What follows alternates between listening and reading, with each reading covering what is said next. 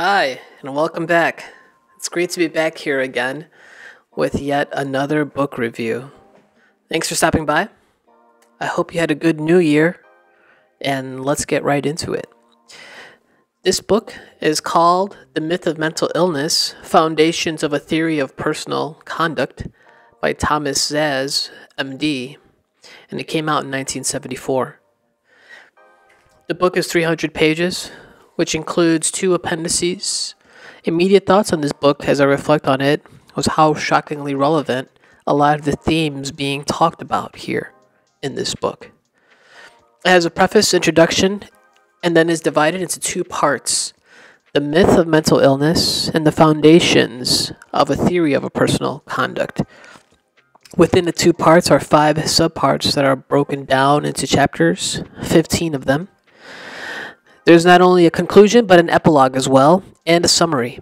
Indeed, this author wanted to close with multiple closing thoughts, kind of like 3 exclamation points at the end of his goal in that, quote, "My aim in this essay is to raise the question, is there such a thing as mental illness?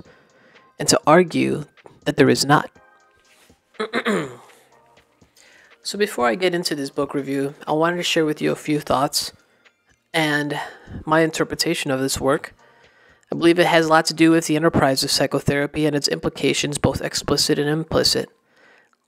Things like legal, socioeconomical, political, and especially moral implications. It has a fair share of biblical connections as well, which is indeed interesting. More to do here about psychiatry being an apparatus of the government that is especially insidious, and I believe that there's a conflict of interest there, and it is being exploited under the guise of something that's authoritative in a respectful manner, but really it's more of a charade, and it's used as a method of manipulation and control. Say that the moral implications are a constant theme that persists in many of the things that we do as we go about our lives and live them under governments and societies as they try to guide us in how to act and conduct ourselves. It seems lately people want to have their cake and eat it too, that one thinks morality can be thrown away these days and then lament when there's an absence of morality, when decisions and actions are made without its considerations. Morality has a lot more to do with life than you think, and the more you try to brush it off like it doesn't matter, the more you pay for it in consequences of either neglecting the ethics or willfully attempting to ignore them. But I digress. We can get right into it. Now we can dive into the preface. I'm going to start with Shakespeare. He brings up Shakespeare and brings up this kind of passage that's fairly interesting. And again, this is in the preface. So he writes, "The secularization of everyday life, and with it the medicalization of the soul and of suffering of all kinds, begins in late 16th century England. Shakespeare's Macbeth came out in 1611 as a harbinger. Overcome by guilt for her murderous deeds, Lady Macbeth goes mad. She feels agitated and is anxious, unable to eat, sleep, or rest. Her behavior disturbs Macbeth, who sends for a doctor to cure his wife. The doctor arrives and quickly recognizes the source of Lady Macbeth's problem." So now it's time to read a little bit of Shakespeare for you. You're welcome. "Doctor, to gentlewoman, go to, you have known what you should not. Gentlewoman, she has spoke what she should not. I am sure of that. The doctor tries to reject Macbeth's effort to medicalize his wife's disturbance. Doctor, this disease is beyond my practice.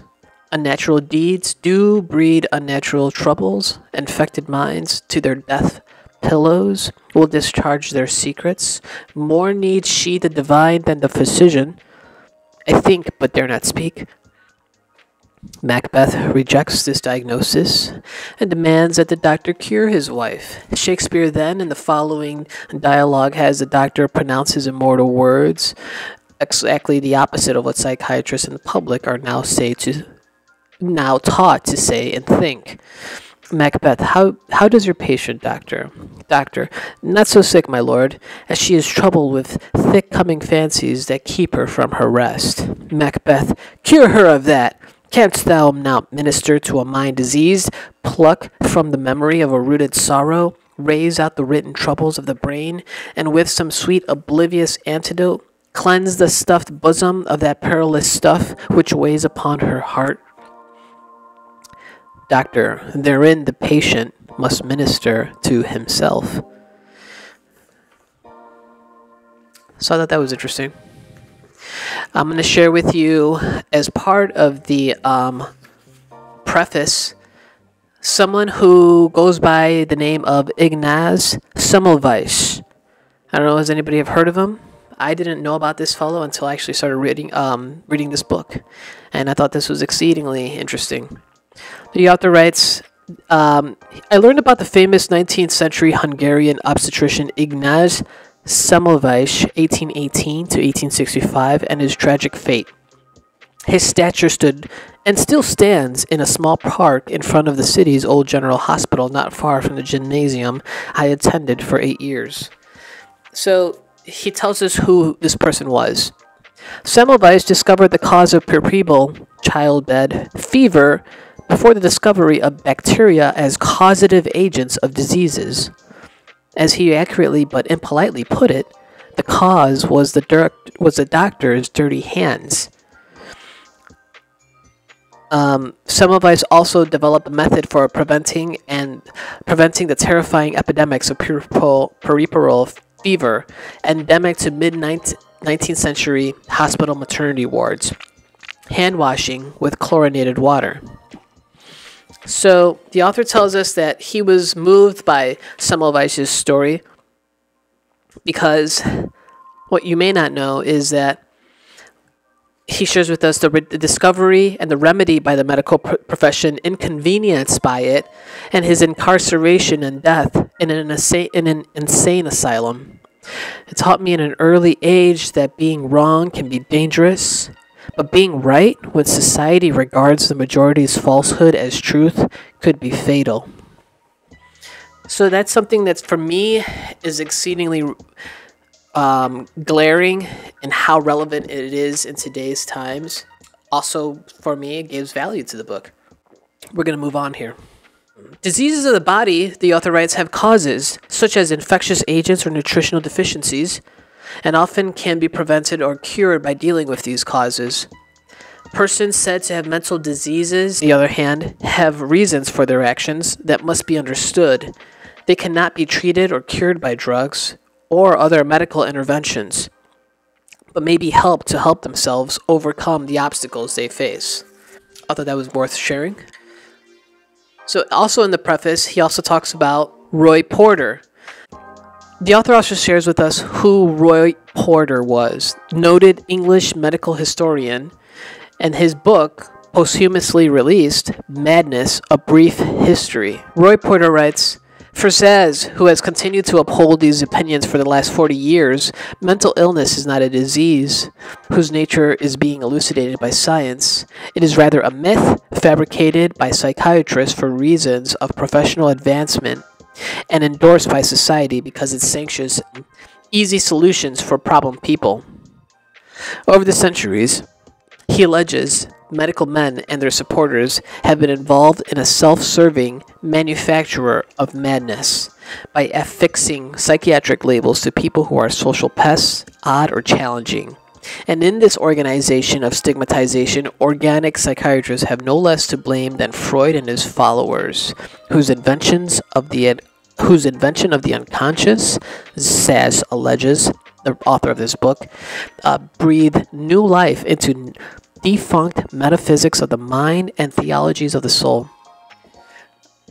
That sounded pretty based, but accurate.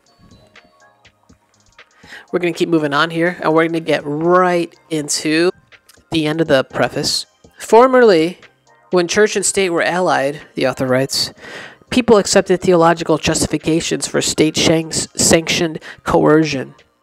Today, when medicine and state are allied, people accept therapeutic justifications for state-sanctioned coercion. This is how some 200 years ago, psychiatry became an arm of the coercive apparatus of the state. And this is why today, all of medicine threatens to become transformed from personal therapy into political tyranny. So, needless to say, a few pages in, I was hooked. And I knew I was going to be in for an insightful ride, and I was not disappointed. And so we're going to get, now that the stage has been set, we're going to go into the introduction next in this book. And the basic premise is important to understand clearly that modern psychiatry and the identification of new psychiatric diseases began not in identifying such diseases by means of the established methods of pathology, but by creating a new criterion of what constitutes disease. To the established criterion of detectable alteration of bodily structure was now added the fresh criterion of alteration of bodily function. And as the former was detected by observing the patient's body, so the latter was detected by observing his behavior. This is how and why conversion hysteria became the prototype of this new class of diseases, appropriately named mental to distinguish them from those that are organic, and appropriately called also functional, in contrast to those that are structural. Thus, whereas in modern medicine new diseases were discovered, in modern psychiatry they were invented. Paresis was proved to be a disease. Hysteria was declared to be one. So this is what I really like about this book. You've got all these kind of subtle distinctions that are being explicit. This is what I mentioned earlier, that this digging up of the implicit information that's almost being presented, or that is being presented from this enterprise, the psychiatric enterprise. It's being presented as one thing, but really there's a lot more to do with it than meets the eye. And it's awesome. It's awesome that the author gets into that. So, moving along. Now we're going to go into Chapter 1. Chapter 1, Charcot and the Problems of Hysteria. You get introduced to a guy named Charcot. Jean-Martin Charcot, 1825 to 1893. He was a neurologist and neuropathologist. We need to pay attention to him because he helped pave the way for what the author calls the beginning of the modern study of so-called mental illnesses, and secondly, because it contains what he, the author, regards as the major logical and procedural error in the evolution of modern psychiatry. He makes the following distinctions. He writes, "The point is that the prestige of the scientist, whether of Charcot or of an Einstein, can be used to lend power to its possessor. He then may be able to achieve social goals that he could not otherwise attain. Once a scientist becomes so engaged, however, he has a powerful incentive to claim that his opinions and recommendations rest on the same grounds as his reputation. In Charcot's case, this meant that he had to base his case about hysteria on the premise that it was an organic neurological illness. Otherwise, if hysteria and hypnosis were problems in human relations and psychology, why should have anyone taken Charcot's opinion as authoritative? He had no special qualifications or competence in those areas. Hence, he has openly acknowledged that he was speaking about such non-medical matters. He might have encountered serious opposition." So that's telling of a few things. Moving on, Chapter 2, Illness and Counterfeit Illness, starts to ramp up in speed of the author's dissection of the psychiatric enterprise. We can start with the author's example of a brief history of what the physician would do when confronted with counterfeit bodily illness. Unless you think every form of suffering is an illness, a theme that's also, or a question that's also explored in this book. You don't think that, do you? Okay, just checking. The author writes, "What will the physician do when confronted with counterfeit bodily illness? The physician's behavior in this situation has varied through the ages. Today, too, his reaction depends heavily on the personalities and social circumstances of both doctor and patient. So let's explore some of these that the author brings up. The first one, so the physician may react as a policeman confronted by a counterfeiter. So this was a usual response before Charcot, when hysteria was regarded as a patient's attempt to deceive the doctor. It was as if the patient had been a counterfeiter who wanted to pass his worthless bills to the physician. So accordingly, the doctor's reaction was anger and a desire to retaliate. Another way would be that the physician may react as a pawnbroker who trying to avoid loaning money on paste jewelry, behaves as if all his clients wanted to cheat him. A pawnbroker refuses to lend money on imitation jewelry. Similarly, the physician may refuse to treat the so-called hysterical patient. He sends him away, declaring, as it were, "I treat only genuine bodily illness. I do not treat fake hysterical illness." Okay. Now we got number 3. Number 3 is the physician may react by redefining illness and treatment. That is, by changing the rules of the original medical game. And that is what Charcot began and Freud perfected. Under the old rules, illness was defined as a physico-chemical disorder of the body, which eventually manifested itself in the form of a disability. When disabled, the patient protected, and if possible, treated for his illness, and he was usually excused from working and from other social obligations. On the other hand, when a person imitated being ill and disabled, he was considered and called a malingerer and was to be punished by the physicians and social authorities alike. Under the new rules, the attitude toward this latter group, or at least toward many members of it, was redefined. Henceforth, persons disabled by phenomena that resembled bodily diseases but were not in fact such diseases, in particular so-called hysterics, were also classified as ill, that is, mentally ill, and they were to be treated by the same rules that applied to persons who were bodily ill. So the author starts to dig deep. He says, "I maintain, therefore, that Freud did not discover that hysteria was a mental illness.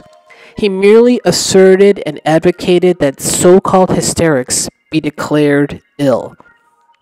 The adjectives mental and emotional and neurotic are semantic strategies to codify and at the same time conceal the differences between two classes of disabilities or problems in meeting life. One consists of bodily diseases, which by impairing the function of the human body as a machine creates difficulties in social adaptation.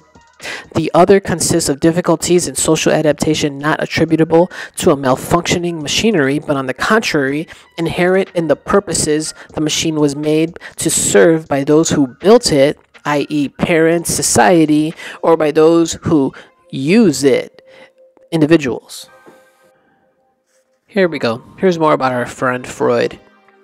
The author says, Freud and the psychoanalysts created a new system of psychiatric classification, especially with respect to hysteria and malingering. The concept of malingering, too, was retained, but it was redefined as the conscious imitation of illness.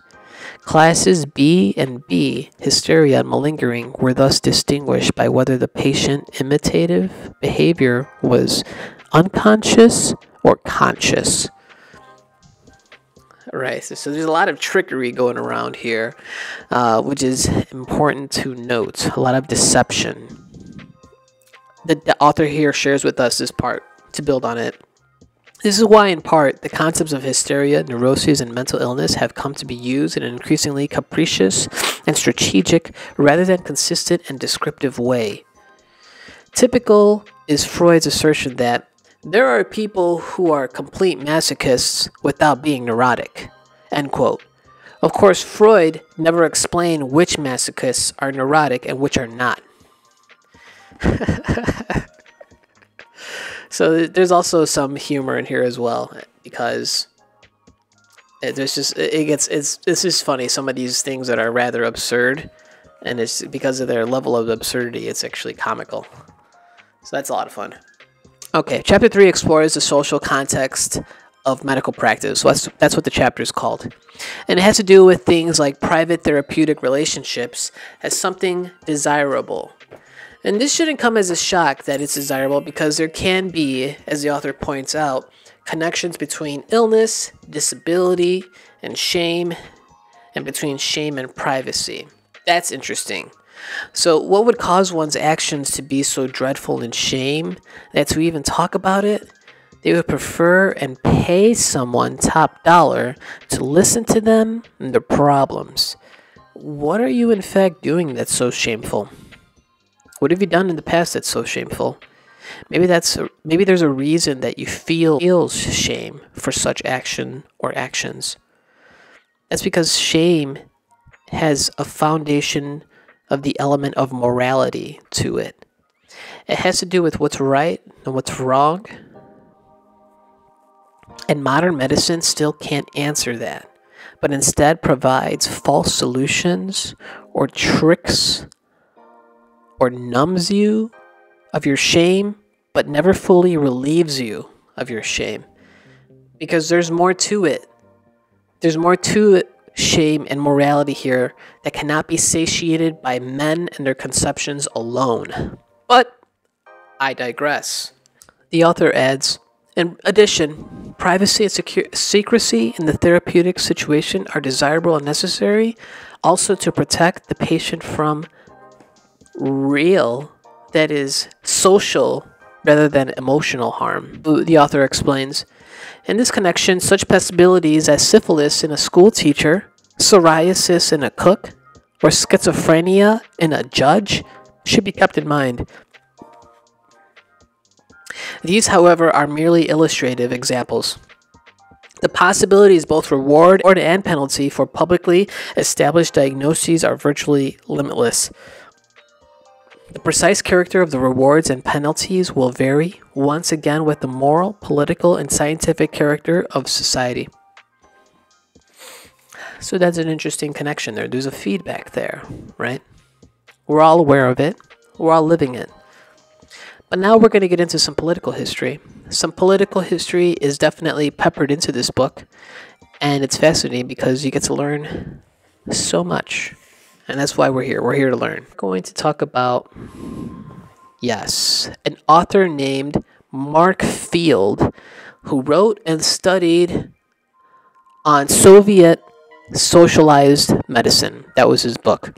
And he writes in it, it is perhaps significant to note that the Hippocratic Oath, which was taken by Tsarist doctors, as it was in the West, was abolished after the Revolution because it symbolized bourgeois medicine and was considered incompatible with the spirit of the Soviet medication. The Soviet doctor, on the other hand, is proud of the fact that he actively participated in the building of socialism. He is a worker of the state, a servant of the people. The patient is not only a person, but a member of a socialist society. Right? Communism. So the author builds on, the Hippocratic Oath was abolished, I submit, not because it symbolized bourgeois medicine, for charity practice is as much a part of bourgeois medicine as private practice, but rather the oath tends to define the physician as an agent of the patient, right? That's an important distinction. And I'm glad he pointed that out. Has anybody here heard of the Doctor's Plot of 1953? I almost said 83. It definitely wasn't 83. The author here tells us about it. The famous Doctor's Plot of early 1953 lends further support to the foregoing interpretation.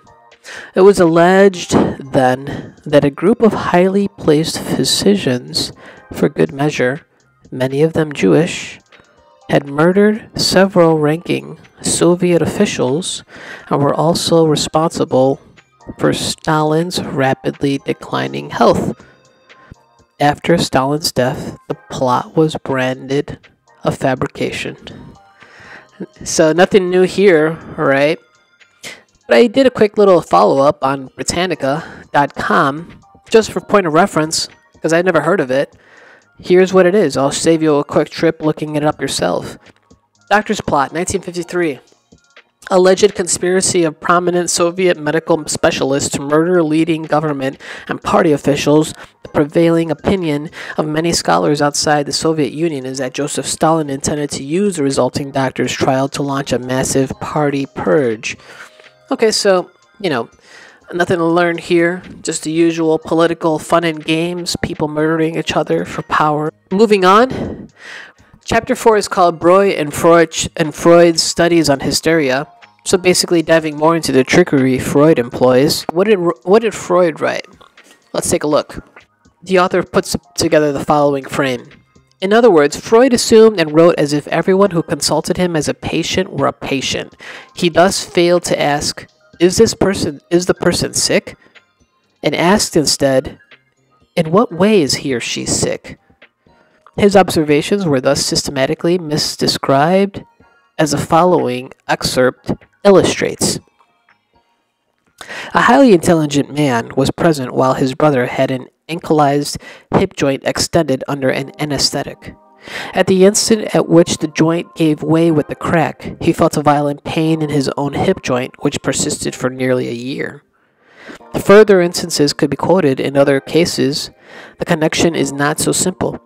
It consists only in what might be called a symbolic relation between the precipitating cause and the pathological phenomenon, a relation such as healthy people form in dreams.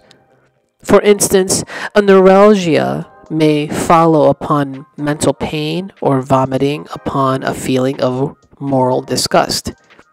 We have studied patients who used to make the most copious use of this sort of symbolization. That was Freud. So once again, the author ascertains, Freud speaks here in a language that is a complicated mixture of object and meta-languages, of things one can observe and of things one cannot. For example, it is possible to observe a person who vomits or who is in pain or is disgusted, but it is impossible to observe a person who has mental pain or feels moral disgust. He goes on. Further, Freud speaks of neuralgia when he really means like neuralgia. The former implies that the person has some sort of neurological disease, a disorder of his bodily machinery.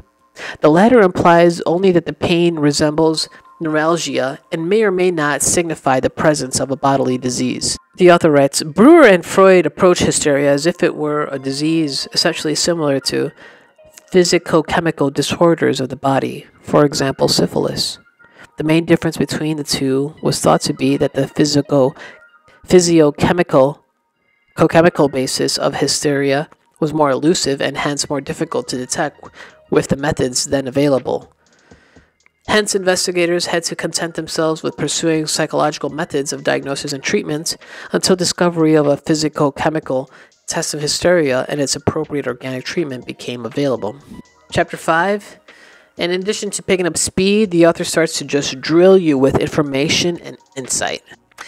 The author writes, this passage is from a paper from Leon Sol, characteristically titled, quote, A Note on the psychogenesis of organic symptoms. Some psychogenic organic symptoms, such as a tremor or blushing, are the direct expressions of emotions and conflicts, while others are only their indirect results. Examples of the latter are A. The effects of acting out, such as catching cold from throwing off the bedclothes during sleep. B. The incidental soreness of an arm due to an hysterical tremor. So the author right away goes to work. A sore arm, he writes, a hysterical tremor and the common cold are here lumped together. Each a member of the class called psychogenic organic symptoms. A sore arm is a complaint. It might be a lie. A hysterical tremor is a psychiatric inference. It might be an organic tremor. And the common cold is a microbiological inference. It might be a bacterial infection or an allergic reaction. He writes, although it is a part of the unquestioned and an unquestionable dogma of psychosomatic research to call all these phenomena organic symptoms, I maintain that these are not organic symptoms. Indeed, that there are no such things as organic symptoms.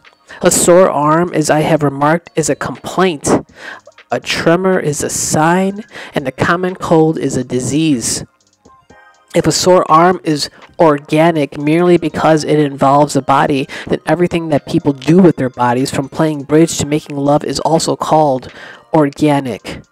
And if all these things are psychogenic because they are preceded by some sort of conduct to which they might be related, then every illness is psychogenic, as every illness could be shown to be related to some antecedent act. In short, psychogenic organic symptoms like mental illness are phrases which are the products of linguistic misuse, palmed off on the public as the products of psychosomatic research. Okay. So here we're playing with fire. That's what's in this book. Fire. Move on to chapter 5, language and proto-language. So basically what we're talking about here is manipulation of language as a tool to further one's claim, whether it's genuine or not. In chapter 6, hysteria is communication. He builds off the foundations he sets in chapter 5, and I'm going to point something out in particular. He writes, because so-called psychiatric problems have to do with difficulties which are, by their very nature, concrete human experiences, presentational symbolism lends itself readily to the expression of such problems. Human beings do not suffer from Oedipus complexes. Human beings do not suffer from sexual frustration or pent-up anger as abstractions. They suffer from their specific relationships with parents, mates, children, employers, and so forth. I thought that was good. In chapter 10, we get to the ethics of helplessness and the helpfulness. The author discusses certain scriptural passages, particularly the Beatitudes. Maybe you've heard of them. So the Beatitudes, in case you don't remember what they were, they included things like, blessed are the poor in spirit, for theirs is the kingdom of heaven. Blessed are the meek, for they shall inherit the earth. Blessed are the pure in heart, for they shall see God. Here's what he had to say about this. The author writes, it is implicit in these biblical rules of helplessness that the disabled may regard their weakened status as prima facie, evidence of merit which must be rewarded by the appropriate theological, medical, or psychiatric interventions. In the hysterical transaction, disability is used as a coercive tactic to force others to provide for one's needs. It is as if the patient were saying, you have told me to be disabled, to be stupid, weak, and timid. You have promised that you would then love me and take care of me. Here I am, doing just as you much have told me. It is your turn now to fulfill your promise. The author writes, much of psychoanalytic psychotherapy may revolve around the theme of uncovering exactly who taught the patient to behave in this way and why he accepted such teachings. It may then be discovered that religion, society, and parents have conspired, as it were, to inculcate this code of conduct, even though it is so tragically ill-suited to the requirements of our present social conditions. Again, this book came out in the 70s, and that's how relevant this book is to our times. Now we're going to talk about someone named Herbert Spencer. And for that, the author will teach us, in his words, one of the thinkers who first recognized the moral implications of illness and treatments, which we have been considering, and who noted especially the problems which rules favoring disability might pose for a society, was Herbert Spencer. Spencer was considered one of the founders of a modern sociology, the author writes, was profoundly concerned with the problem of helping the helpless, and he was influenced by Darwin's evolutionary biological ideas. The author writes, Spencer insisted that men can no more flout this, law of nature, that's what Spencer believes, than can animals. While he thought it necessary and therefore proper that children should be sheltered by their families, he felt strongly that a similar arrangement with respect to adults would bring disaster on the human species. In the true spirit of rugged individualism, Spencer pleaded for the self-reliant responsibility of man as opposed to the ministrations of the paternalistic state.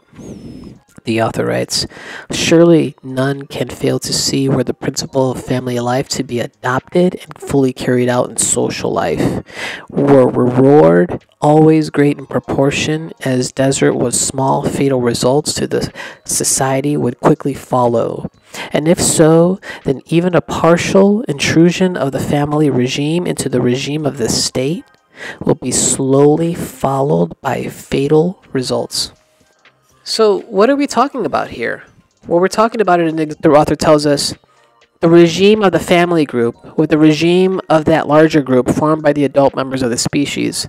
At some point in their lives, mature animals are left to themselves to fulfill the requirements of life or to perish.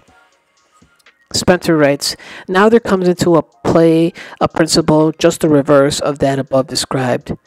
Throughout the rest of its life, each adult gets benefit in proportion to merit, reward in proportion to desert. Merit and desert in each case being understood as ability to fulfill all the requirements of life, to get food, to secure shelter, to escape enemies. Placed in competition with members of its own species and in antagonism with members of other species, it dwindles and gets killed off, or thrives and propagates according as it is ill-endowed or well-endowed." Chapter 11 was fun. Chapter 11 is called Theology, Witchcraft, and Hysteria. What the author describes: "In this chapter, I shall try to show that today the notion of mental illness is used to chiefly obscure and explain away problems in personal and social relationships, and that the notion of witchcraft had been used in the same way during declining Middle Ages. Most people accused of witchcraft were women," the author writes. "The word witch implies woman, as did the word hysteric. Janet and Freud, it will be remembered, were pioneers in asserting that there were male hysterics. In this respect, the parallels between being a witch and being hysteric are striking. According to," the author had previously mentioned someone else's work, Perinder, "out of 200 convicted witches in England, only 15 were men. He interprets this as a sign that women are a persecuted minority in a world ruled by men." Now, the author here makes an important footnote in regards to Janet and Freud and how they had asserted that there were such a thing as male hysterics. This is what they had to say. Footnote, I should say, on it.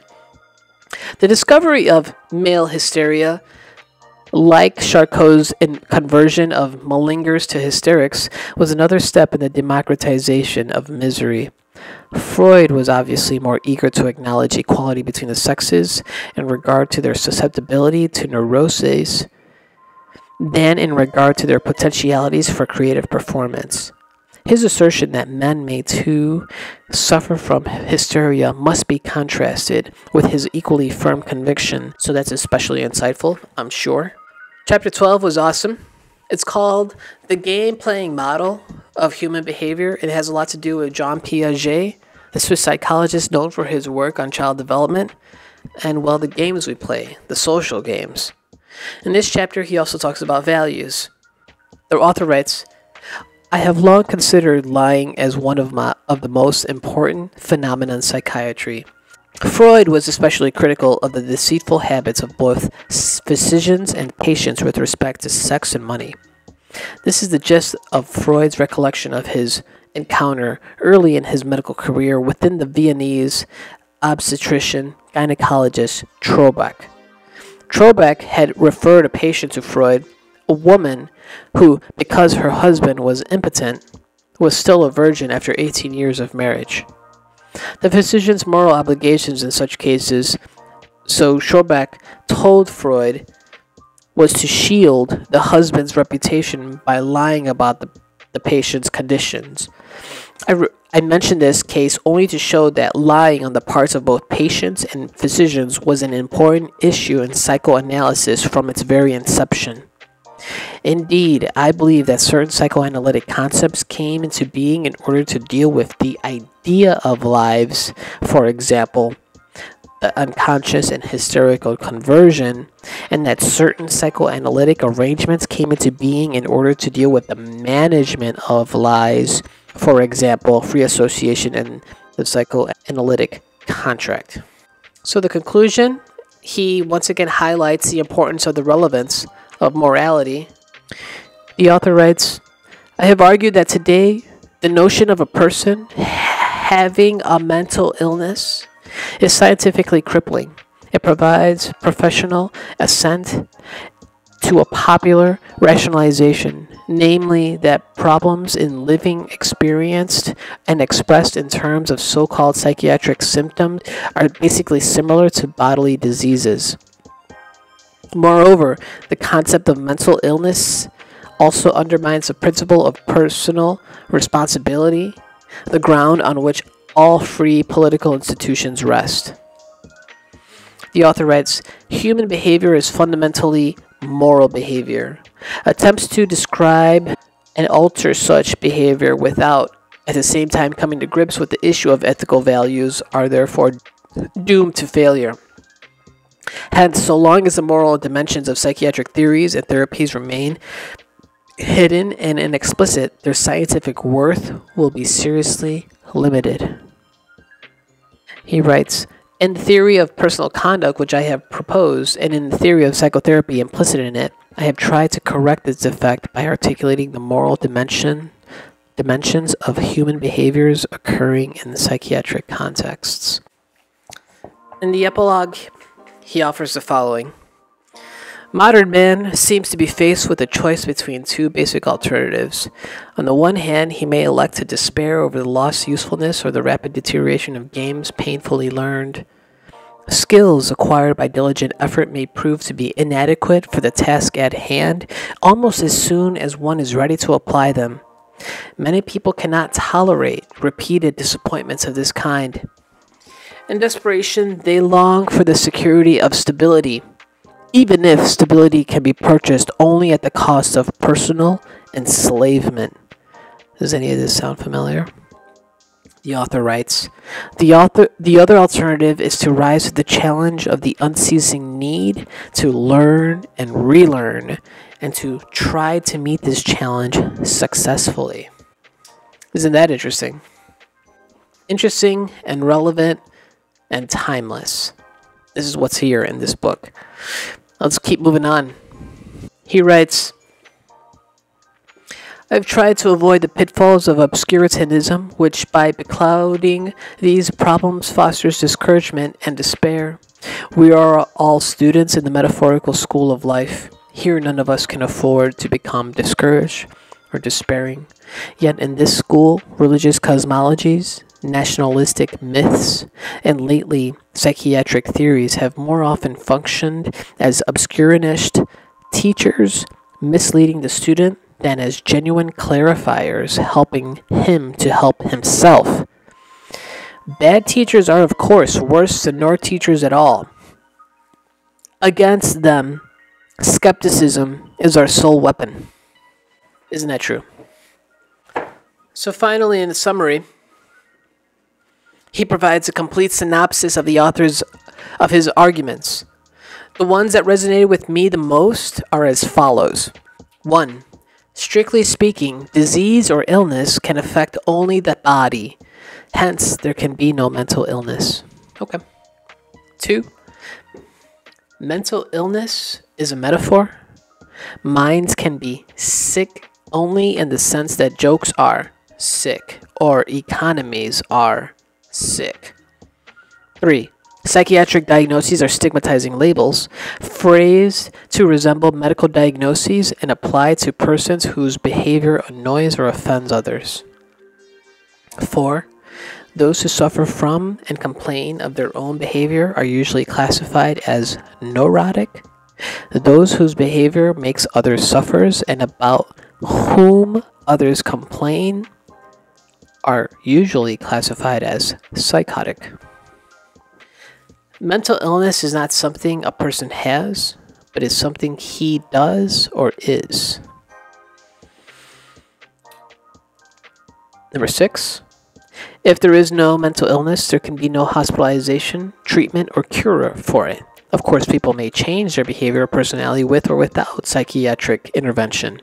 Such intervention is nowadays called treatment, and the change of it, if it proceeds in the direction approved by society, recovery, or cure. At the end are the 2 aforementioned appendices. And in it is especially interesting because you get to find out a little bit more about the author and kind of a follow-up. So he writes, by 1970, I became a non-person in American psychiatry. The pages of American psychiatric journals were shut to my work. Soon the very mention of my name became anathema and was omitted from new editions of texts that had previously featured my views. In short, I became the object that most effective of all criticisms, the silent treatment. Or, as the Germans so aptly call it, Totschweigetaktik. Alright, well that's going to do it for this book review. Thank you very much for coming in and stopping by. It was great to see you. Don't forget to like, subscribe, that way you can keep up with my next book reviews. Let me know what you think in the comments. And if you're feeling generous, down in the descriptions below is a link to donate and support the channel. Alright, well that's going to do it. See you next time.